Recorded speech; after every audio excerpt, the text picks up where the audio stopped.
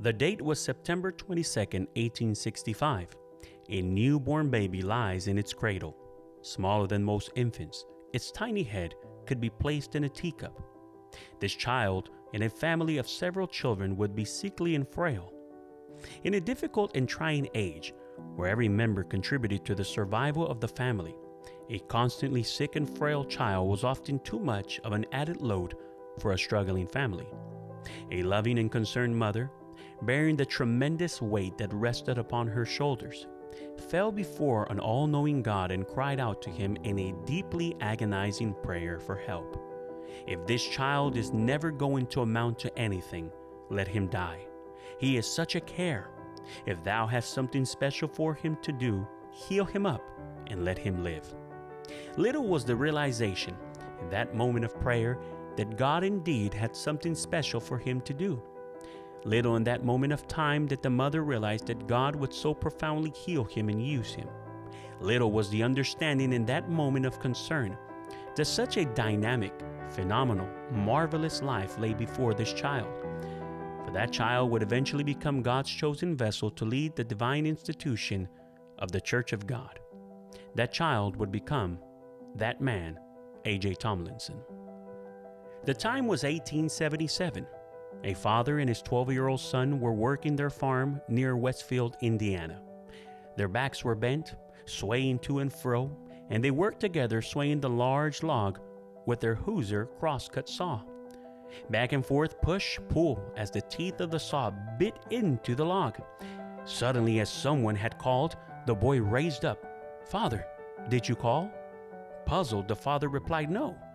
With great wonder, the boy reassumed his work, questioning why he had heard his family pet name way out here in the midst of nowhere.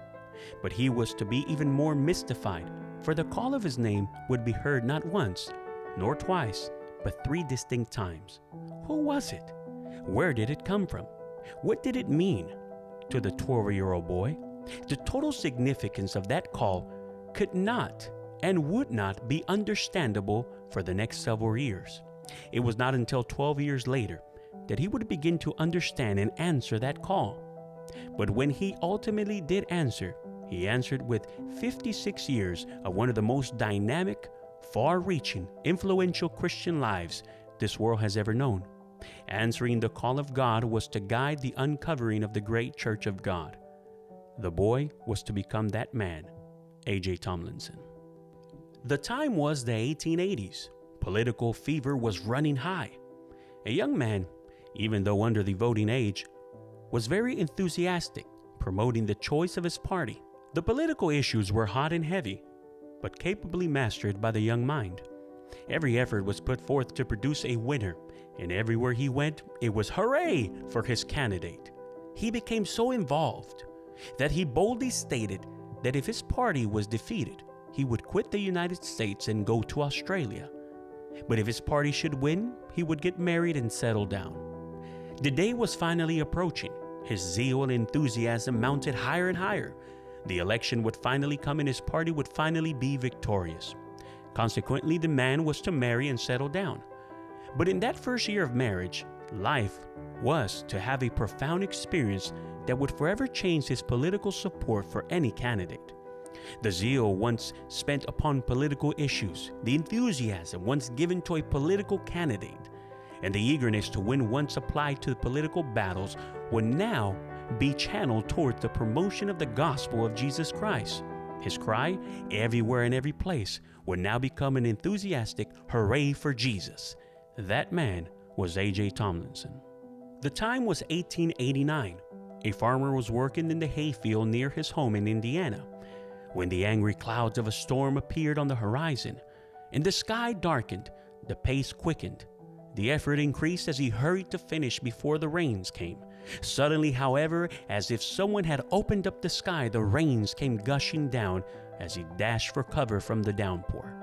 There was nothing to do but wait out the storm in the protection of his home. But on this day, for this man, there would be little protection. All of a sudden, with an excessively loud clap of thunder, a striking of lightning shot through the house, down through the chimney, out through the cook stove, and back through the ceiling. This charge of electricity was to miss him by only a few short feet. Later that evening, no doubt thinking of that bolt of lightning, he turned, saying to his wife, "It's time for us to pray."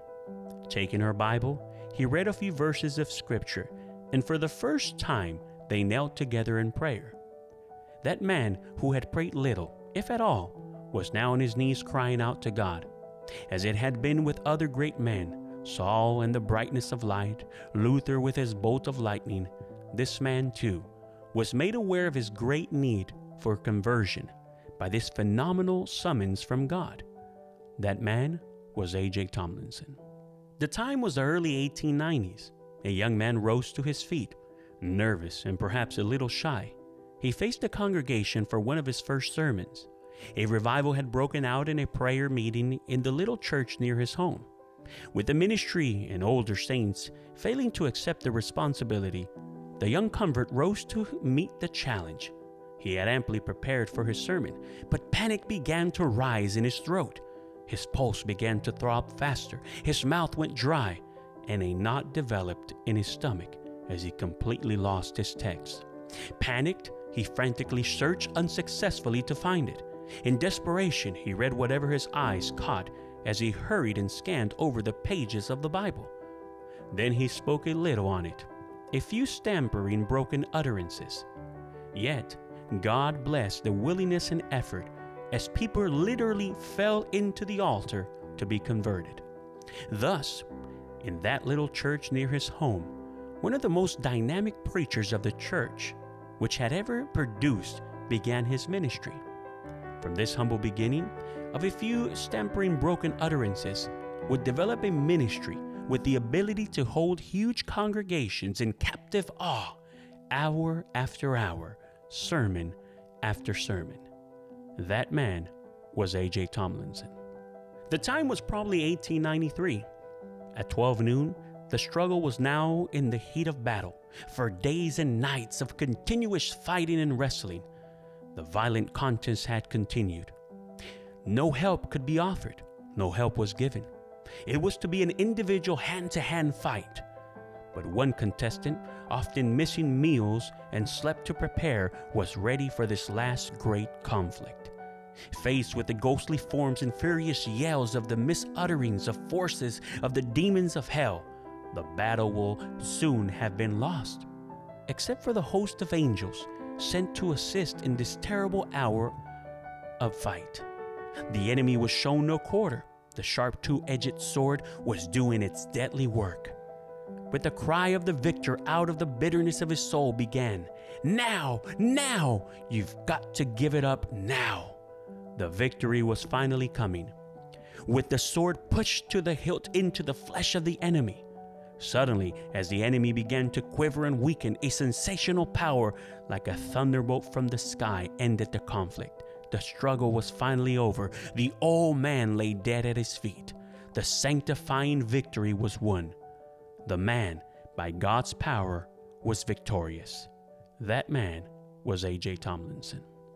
The time was the late 1890s. The place was the crossing of a mountainous road and a stream close by. Perched upon the footlog were two boys, perhaps resting from a hike in the woods, a swim in the creek, or fishing in one of the stream's fishing holes.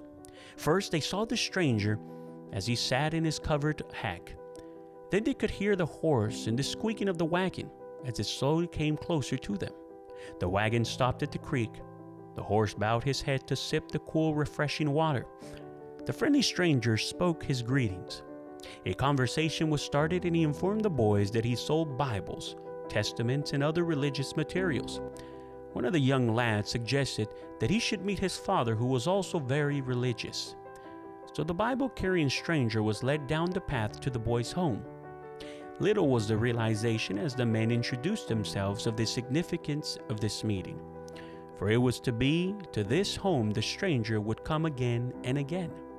It would be to this home that the stranger, in just a few short years, would come when he came back down the mountain at the back of the house from a mighty prayer with God.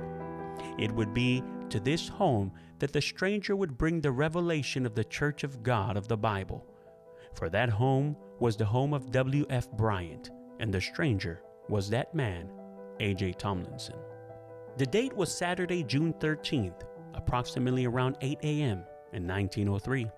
Several people had gathered together in a small frame house nestled among the trees at the foot of a mountain.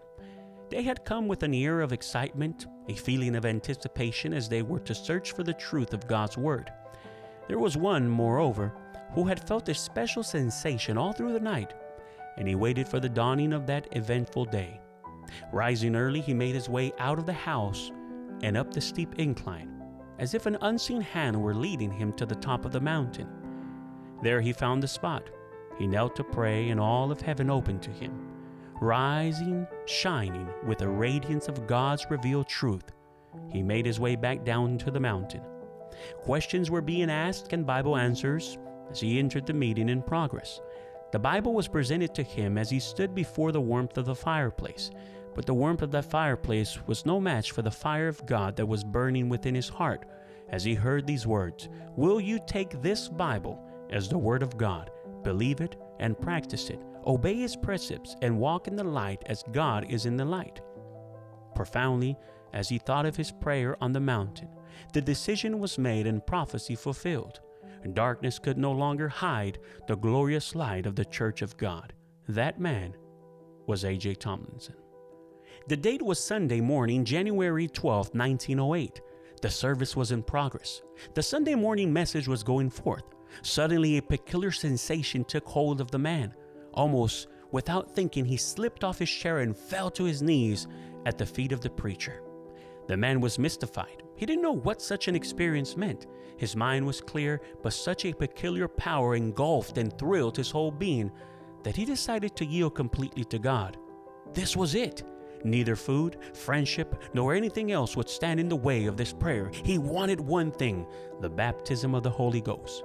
Soon he was lost in his surroundings, lying on the floor, occupied only with the thought of God.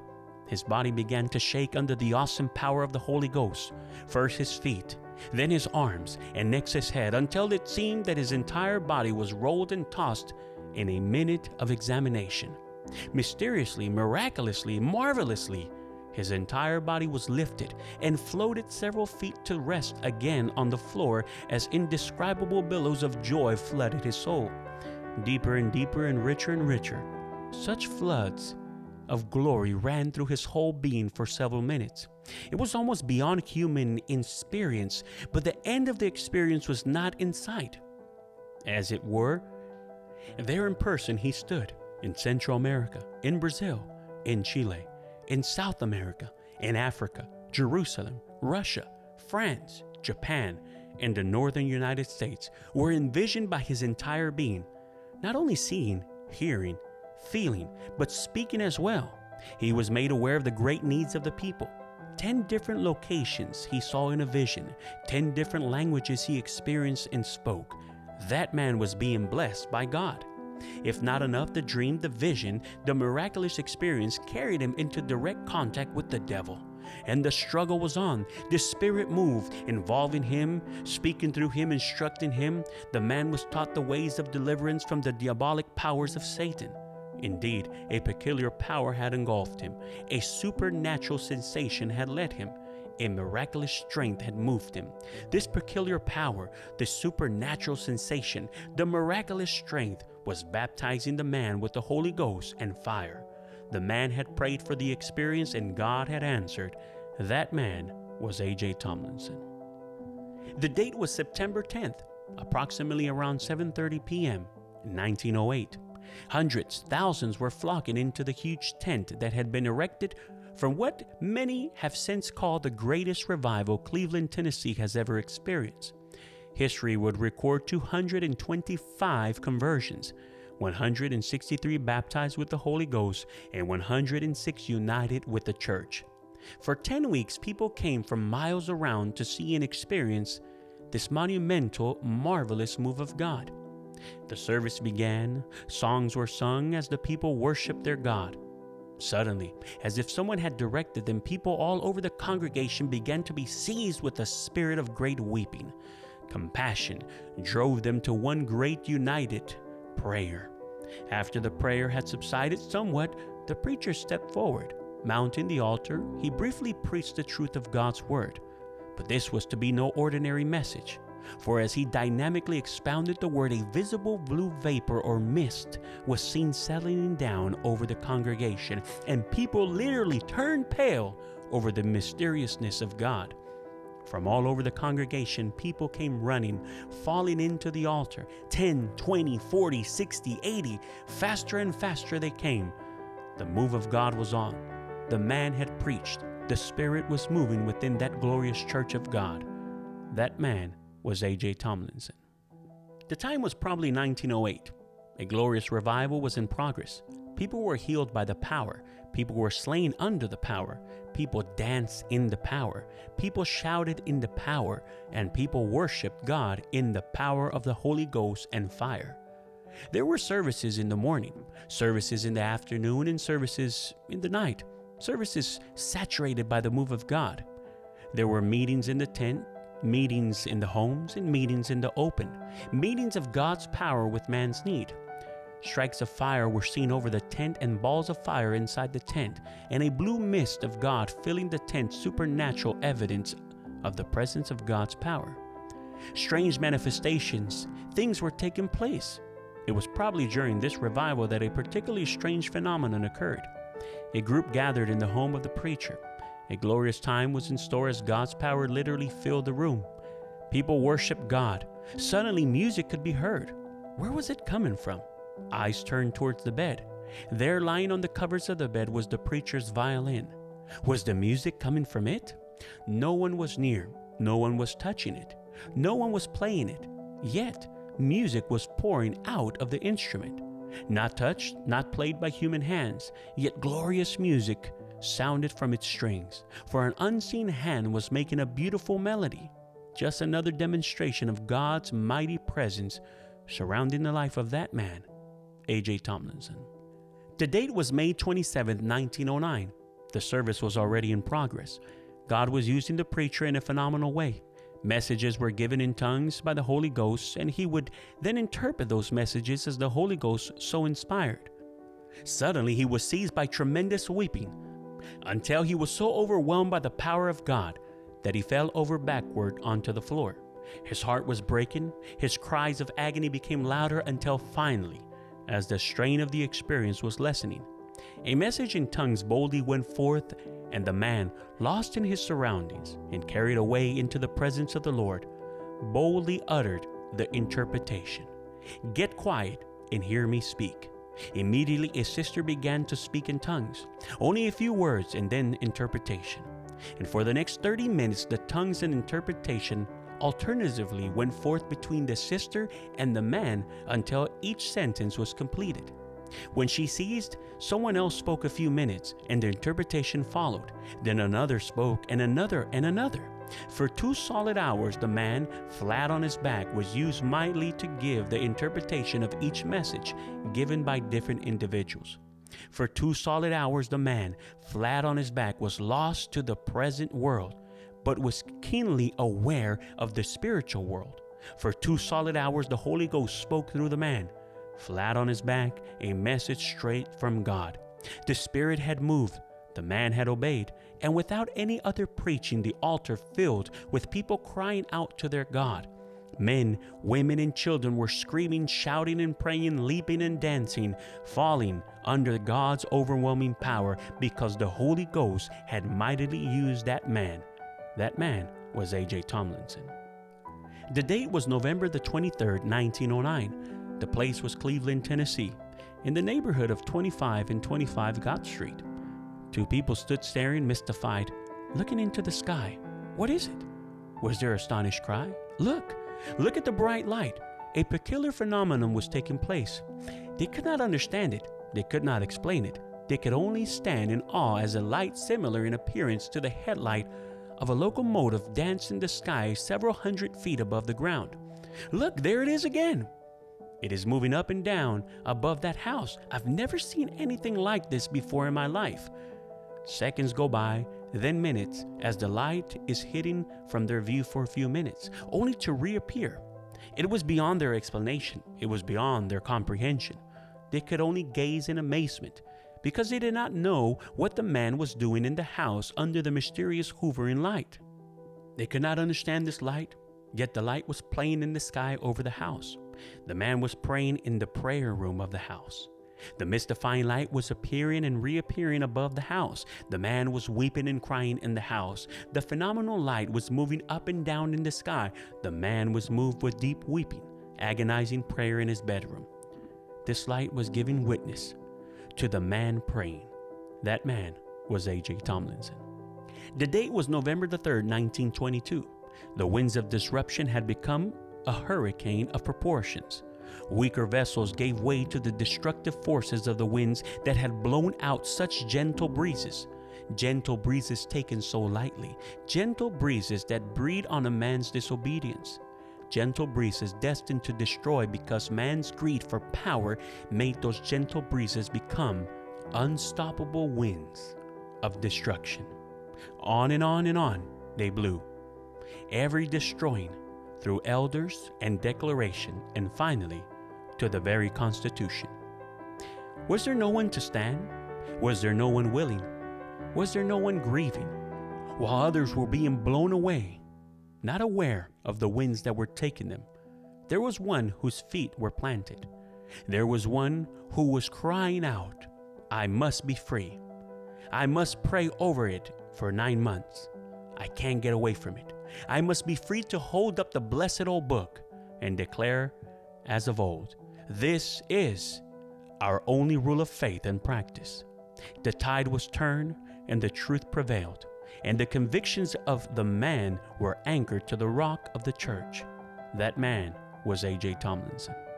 The date was November the 21st, 1923, and delegates from across the nation and around the world had arrived for the 18th Annual Assembly. This was to be no ordinary gathering. This was to be no ordinary meeting. This was to be no ordinary assembly.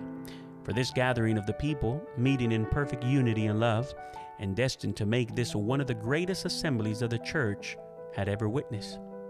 There were signs and wonders, fire was handled, visions were seen, messages and interpretations were given. It was as if all the glory of the heavens bent low and kissed the earth, as the people were favored with one of the most phenomenal moves of God ever recorded at a General Assembly. Message after message, session after session, on and on. Higher and higher the people raised by one wave after another of the spiritual sound of a rushing mighty wind. Finally, after the report of the Committee on Bible Government was read and accepted by all, the man arose, speaking in very solemn tones. He boldly stated, "Let the secretary take note, at 4:30 p.m. November the 23rd, 1923, this assembly shook off the galling yoke of the Constitution and went free, and by the help of the Lord this shall be forever." With a mighty shout of joy, the church was free, and for a solid 30 minutes the people rejoiced in the demonstration of the power, and with the help of the Lord, the cry of the man still remains true. Free, they shall be free forever. This man was that man, A.J. Tomlinson. The date was February the 4th through the 6th, 1924. The place was Harriman, Tennessee. The meeting was in progress in a private home, and people were literally packed in every available space. People were dancing, shouting, and rejoicing in the Spirit. Suddenly, two sisters began to dance in the Spirit, dancing over to the piano. They would play a few moments and then dance out to the center of the room. One stopped, poised in the form of a cross. The other danced on to get to the preacher's Bible and then laid it at the feet of the other. All realized that the Holy Ghost was instructing them to stand on the Word of God as the only rule of faith and practice. The sister continued to be led of the Spirit, dancing into another room, picking up a baby, and showing by her motions that all were to be submissive to the Holy Ghost as the little child was to her, and stand on the Bible as her guide and keep low at the feet of Jesus. Still under the power, the sister returned the baby to the bed. Then, retrieving the Bible, she opened it and went straight to the preacher, handing it to him right side up for him to read. She ran her finger down the page and stopped. The preacher took the Bible, marked the place, and rose to preach. The second letter to the Corinthians, chapter 2, verse 14, was the text. And for over 1 hour the preacher preached as he had never preached before. He was mightily under the power and demonstration of the Spirit, as the people laughed, cried, and shouted and danced in the Spirit. It was a glorious time to behold. The preacher was later to say, "The Lord took me further out of myself than I had ever been before in preaching. Wonderful does not do justice to a description. The Lord had blessed, the man had preached, and the people rejoiced." That man was A.J. Tomlinson. The date was March 29th, 1924. The place was in the Bahamas, and the service was in progress. The falling of the power of God, as reported by one of the local officials of the church, was the greatest they had ever seen. Throughout the service, the proceedings were interpreted with occasional showers of God's blessing.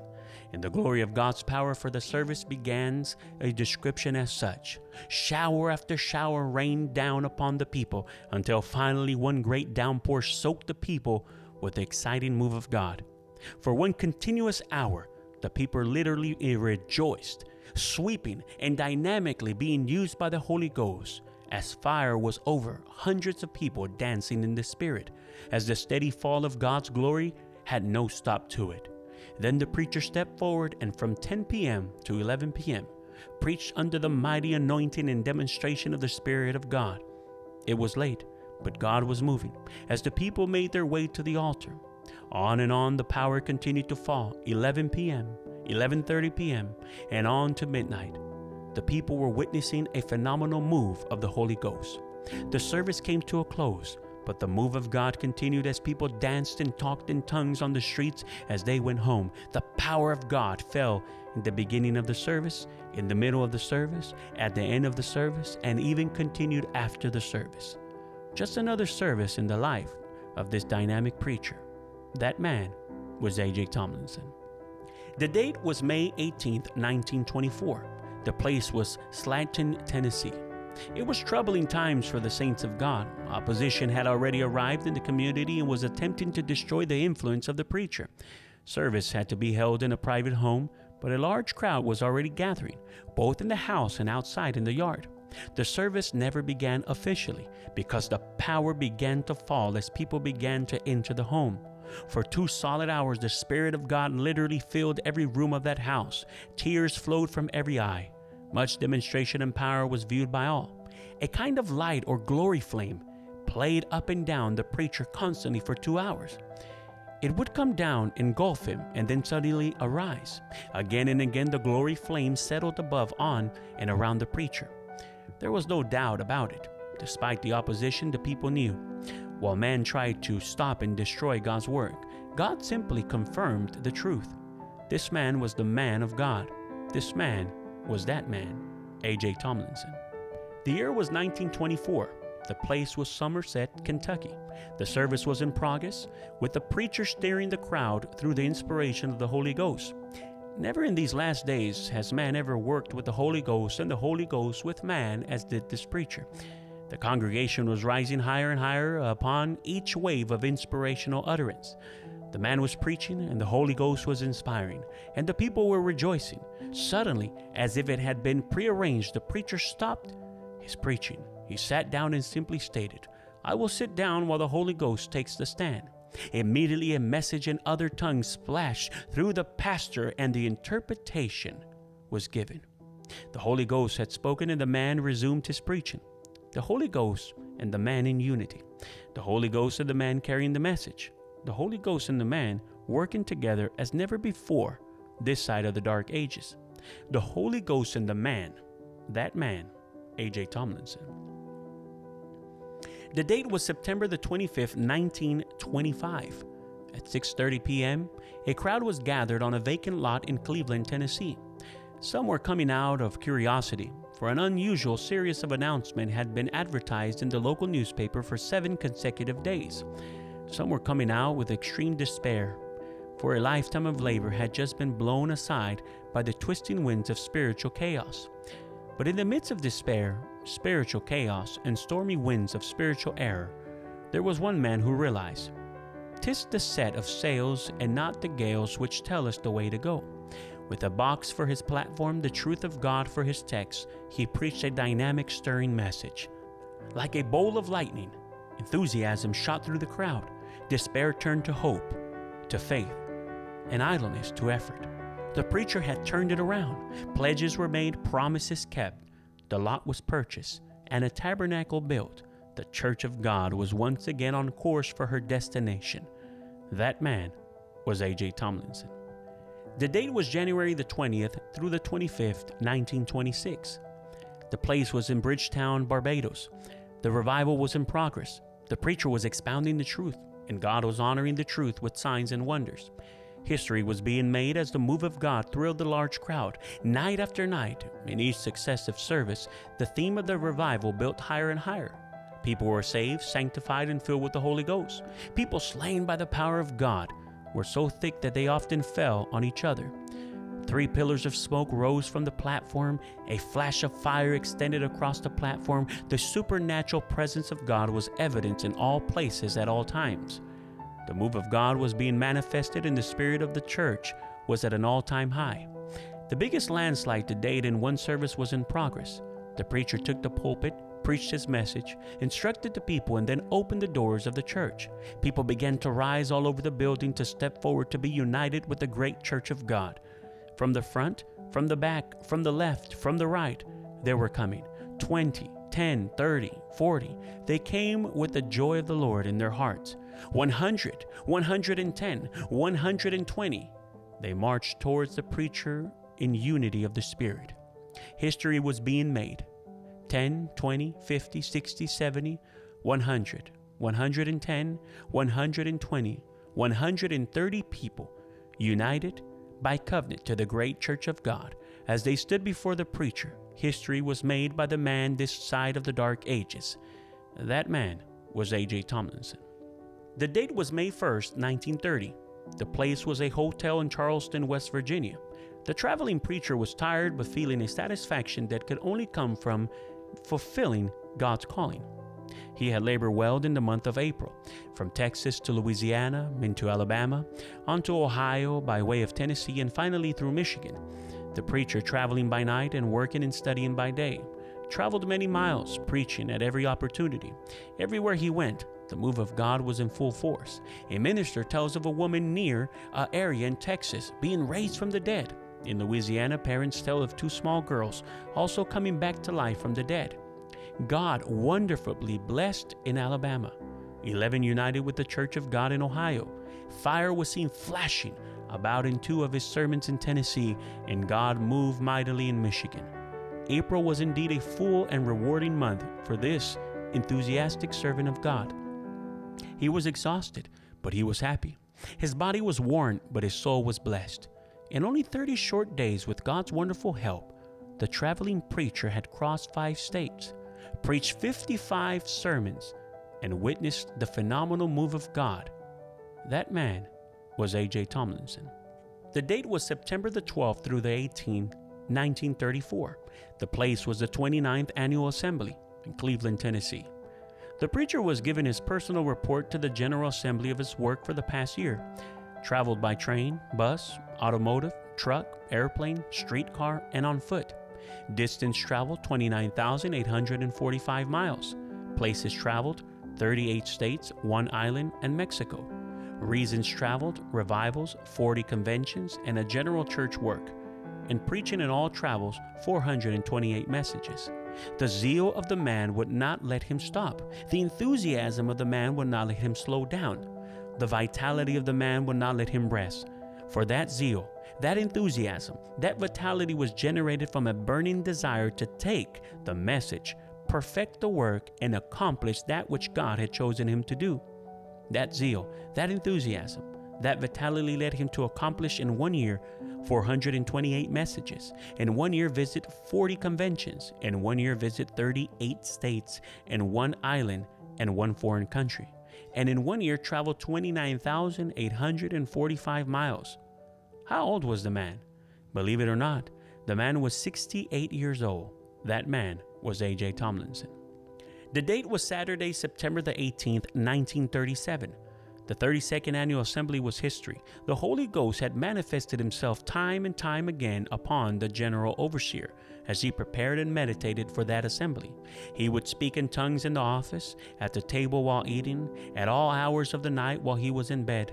Since August the 12th, prayer meetings had been conducted at 6:30 p.m. for the specific purpose of asking God to touch his feet, legs, eyes, and vocal cords. to equip him for the assembly.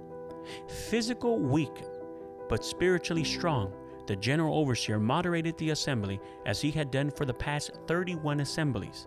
The assembly officially closed on Tuesday at midnight, September the 14th, 1937.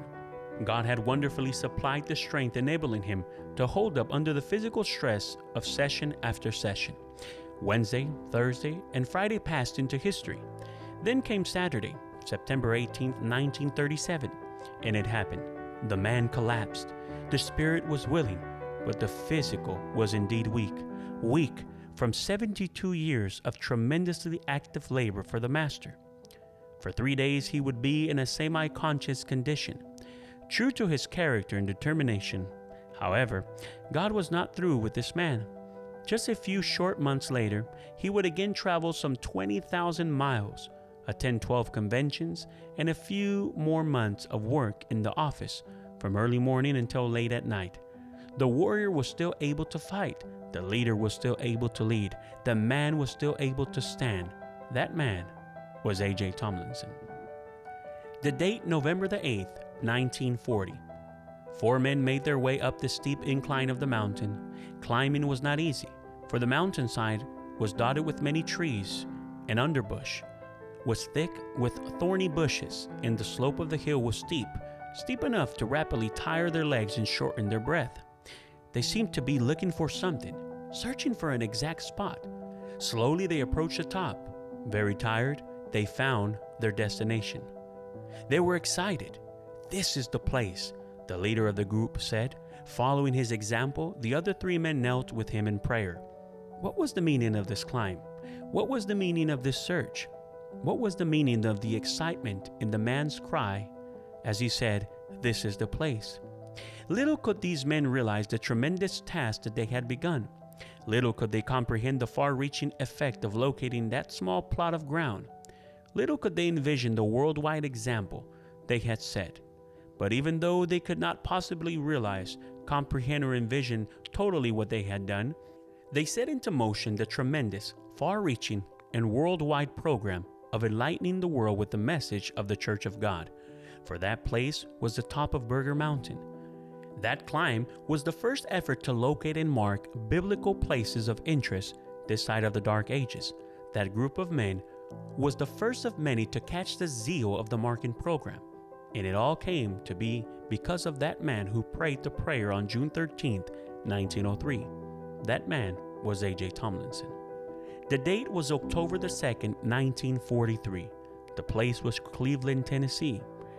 The words in his diary would read, "Great things close by now." Written under the entry for September the 8th through the 14th, the dates for the 28th Annual Assembly. He was expecting a great assembly. The assembly came and went, fulfilling his anticipation. Shortly after the assembly, he and several other men traveled to Fields of the Wood, Culberson, North Carolina, and back to Cleveland, Tennessee. On September the 15th, he worked at his office, returning home for supper around 6 p.m. Around midnight, after returning from working at his office again in the evening, the beginning of the end struck. He became seriously ill. It was the illness that would bring to an end the earthly struggle of the great warrior. He would talk very little during the illness, only to reply when he was asked how he was feeling, "I am near the end." The last words in one of the most profound religious diaries ever written were, "Great things close by now." The end came to this life at 10 a.m., Saturday, October the 2nd, 1943. Great things close by now began immediately thereafter. That man was A.J. Tomlinson, the first general overseer of the Church of God this side of the Dark Ages.